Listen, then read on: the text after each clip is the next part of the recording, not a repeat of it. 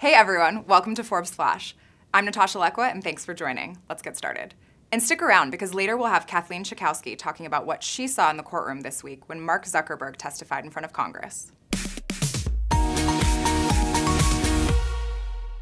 This has been a rough week for a few Russian billionaires, whose fortunes suffered in the first day of trading, following the U.S. Treasury Department's announcement of sanctions against 7 Russian oligarchs and the companies they control. The net worths of 5 of the 7 sanctioned Russian billionaires fell a combined $4.2 billion between Friday morning and the close of trading on Monday. Hardest hit was Oleg Deripaska, whose net worth dropped 40%, or about $1.6 billion, since last Friday. Speaking of billionaires in politics, Facebook founder and CEO Mark Zuckerberg took a field trip to Washington, D.C. this week to field questions about his company and data protection in a congressional hearing. During his first day of questioning, Facebook stock had its best day in 2 years, closing Tuesday up 4.5%. That means that while Zuckerberg was questioned by more than 40 U.S. senators, he also got a casual $2.8 billion richer. More on that hearing later. Here are a few stories you might have missed this past week. We announced our 3rd annual ranking of the best value colleges in the U.S., hopefully helping upcoming grads and their families to make decisions surrounding the major costs that accompany some colleges.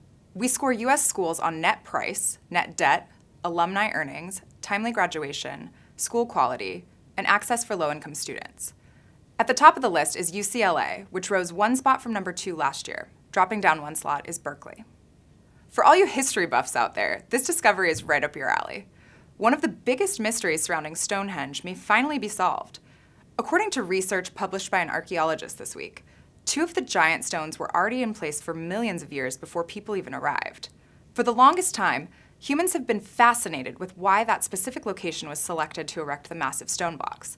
This may answer some of our questions, but this doesn't mean that the stone structures are any less awe-inspiring.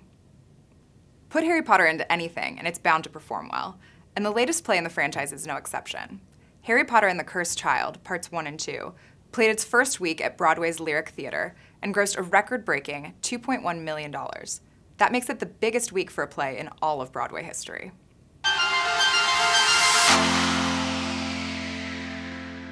Tax day is next week, and whether or not you've filed yet, keep an eye out for scams targeting last-minute filers.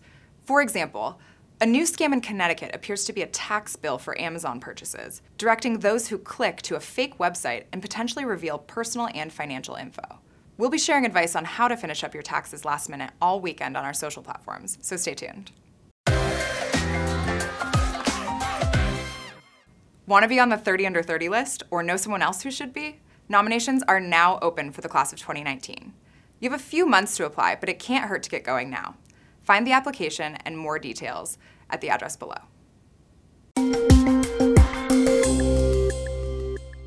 The acting CEO of Cambridge Analytica stepped down Wednesday. Alexander Taylor had stepped up to take the spot left by Alexander Nix, but will return to his role as Chief Data Officer. Nix was suspended in March as the story escalated that the political advisory firm siphoned data from more than 50 million Facebook users. It's now estimated that the number of users affected is closer to 76 million, including Mark Zuckerberg himself. Joining us now is Forbes tech reporter Kathleen Schakowsky to discuss Mark Zuckerberg's trip to Washington and what's next for Facebook amid data sharing drama.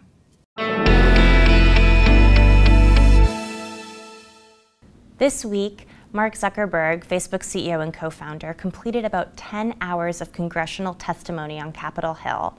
And this testimony was really the result of the recent Cambridge Analytica data scandal, in which it became publicly revealed last month that the political research firm that helped President Donald Trump get elected had improperly acquired the data of about 87 million Facebook users.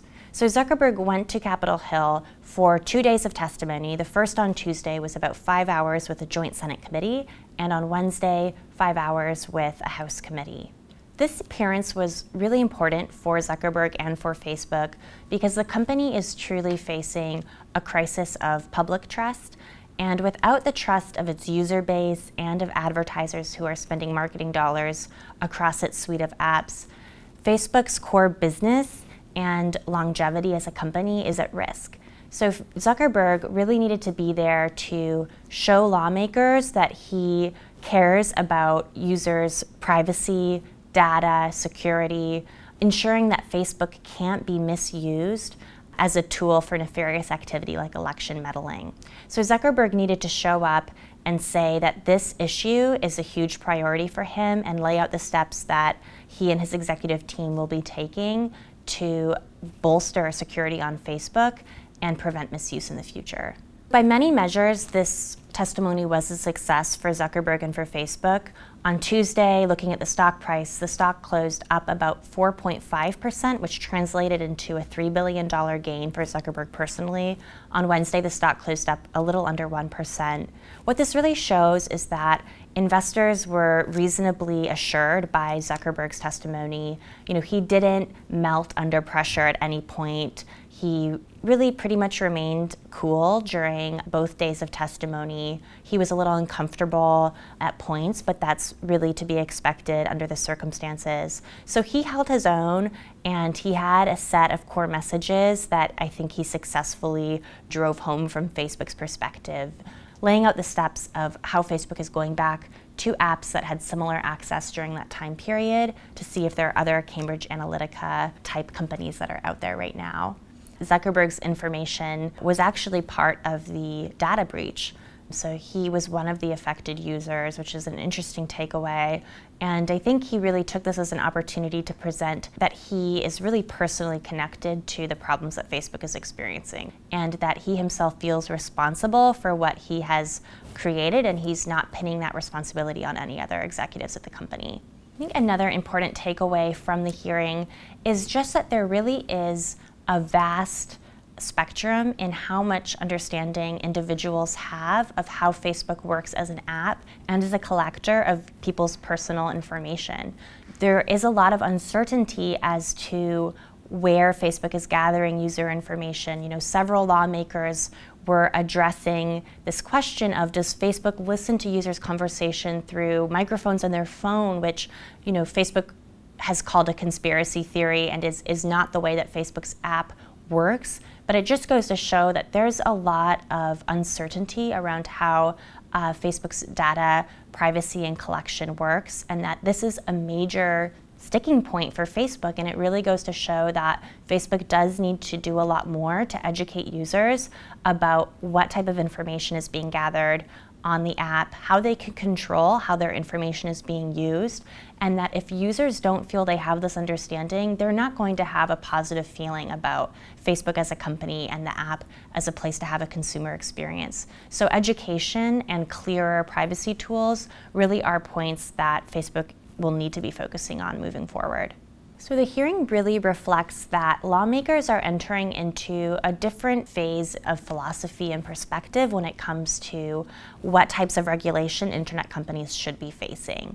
I think walking away from the hearings, Facebook isn't at risk of imminent regulation. It takes time for laws to be passed and developed, but it really does look like Facebook will likely be experiencing more regulation in the future.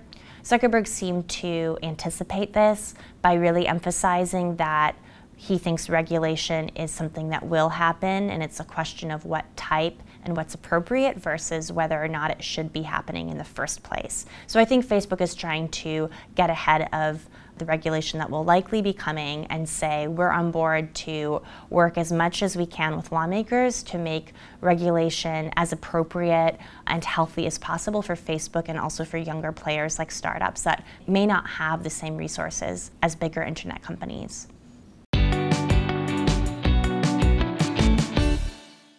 Thanks for joining us. Tweet us your feedback using #ForbesFlash, and we'll see you next week. Tune in every Friday morning, same time, same place.